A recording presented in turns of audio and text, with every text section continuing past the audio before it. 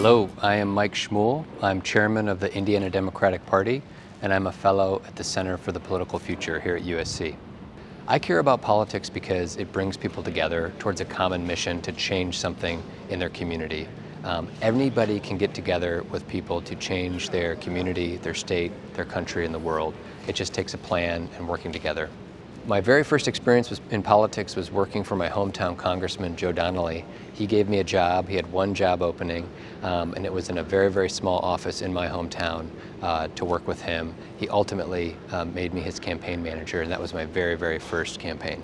In my current job as chair of the Indiana Democratic Party, I actually come across people that I disagree with almost every day. And so for me, one of the biggest things I do is I listen and I talk with people. I think far too often in our daily lives we're talking past each other or talking at one another when we really need to be listening to one another to find common ground.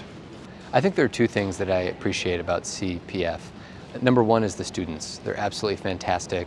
They're so smart. They're so engaged. That's number one. Number two is I love the center's focus on bipartisanship, that it's not just focusing on one party over the other, and it's focusing on fostering more dialogue between our political parties.